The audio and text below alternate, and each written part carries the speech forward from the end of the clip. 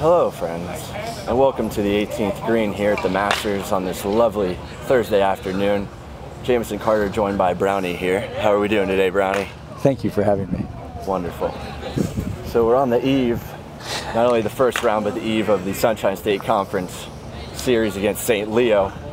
But before we get to that, let's focus on the Masters here, Brownie. How are we shooting these last couple months? Well, you know, we've been spraying the ball around the course a little bit early, and but I think we've really, on moving day, we've found our way. Well done. That's always what matters. Cash and checks. Thank you. Yes. So, turning focus now until tomorrow, 6 p.m. series opener in St. Leo.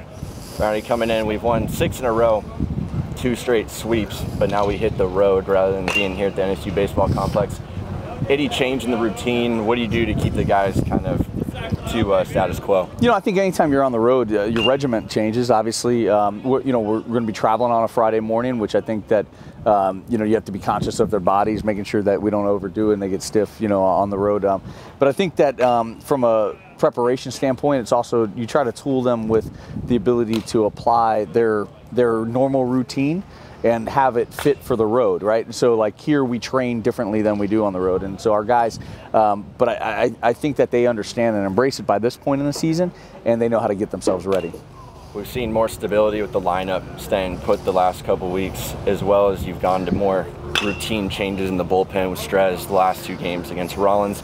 Are you finally more comfortable with the guys in their set roles moving forward, and you know when you can plug guys into different spots? You know, I think a lot of it is us learning the team, and I think that we've earned, like guys have earned roles, and guys have really blossomed in certain situations, you know. And so I think from a strategic standpoint, I think we have an idea of how we want a series to go and how if we can dictate it, how we want to apply. Last weekend, you know, we didn't have to use a lot of pitchers. This weekend, you know, going into the series, we have to have the preparation for, you know, if our starting pitching gets deep in a game or if one of the guys falls a little short. You guys as a staff gave up just 1 earned run last week. We've seen the offense break out as well. You guys are finding different ways to win. What does that say about this group right now? You know, I think that from the start we thought we had the pieces that could really fit together and be a championship caliber club. We're halfway through the conference season. We have a lot more to go. You know, I think that keeping our focus on what's ahead of us, you know, and so for this weekend at St. Leo, we just got to continue to win series and hopefully put ourselves in position to return to the regional. We've seen over the last couple of weeks the conference kind of dividing itself, you know, 4 teams on top, kind of the other middling teams, and 5 on the bottom. Us and St. Leo being 2 of those top 4. Does that give any added pressure hitting this week, or what, more excitement? What would you say with being a big weekend? You know, I think that again, this conference, everybody can beat everybody, and that's something that we've faced now, you know, for 8 years. We understand that. I think that going into this weekend, yeah, it's a lot of fun. I don't think of pressure. I think of fun. We have an opportunity to go play a really good club at their place on the road, and I think that we're playing good baseball. So they obviously are playing very good baseball, and so for us to go in there, I think is a great opportunity for good baseball to be played. And I think that you go back and look at the last weekend, you know, versus Rollins. Those were great baseball games. You know, their guys pitched the heck out of it, you know, on Friday and Saturday, and we had to grind our way through those W's. You know, I expect this weekend coming up that we're going to have to grind a little bit. St. Leo comes in 26-5, first year under their new staff. What makes them so tough in what they're doing right now? You know, I think they're feeling it, man. You know, they really have they have good energy and vibes. You know, when you see them on film, they're playing a really good brand of baseball.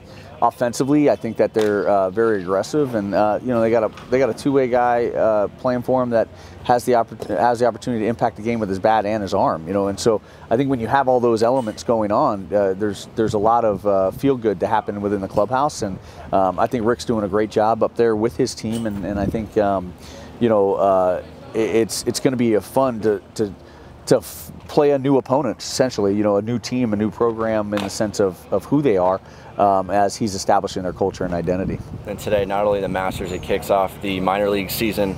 Guys like Yankee, Matt Hardy, Jeremy Vasquez all getting their debuts going today. Talk about those guys and what they did to not only lay the foundation, but really progress the program in their time here? Well, I mean, obviously their careers have helped shape to who we are today. And I think that when you look at how our players have continued to leave our jersey in a better place, I think we can start with a couple generations ago, but that generation, especially Matt Hardy's group, Michael Hernandez's group, you know, they came in here and raised the bar. I think that you look at what they're doing now, playing minor league baseball. It's so exciting for opening day. You know, their opening day is out, and as a program, we can't help but be just excited to see how their seasons shape up. It's great to look out there and see we're impacting at the major league level, we're impacting at the minor league level. We have our guys that are still playing professionally for independent leagues. They're still training with us right now. And then I think that, you know, obviously taking care of college baseball. I mean, you know, so it's neat to see us working on multiple facets, you know, and I think that our program is a beneficiary of these generations, not only what they did here, but when they leave here, they continue to give back. That's all we've got. Good luck this weekend. Hopefully everyone tunes in. NSUSharks.com series opener tomorrow, 6 p.m. on the road. Thank you for tuning in once again, and go Sharks. Thank you.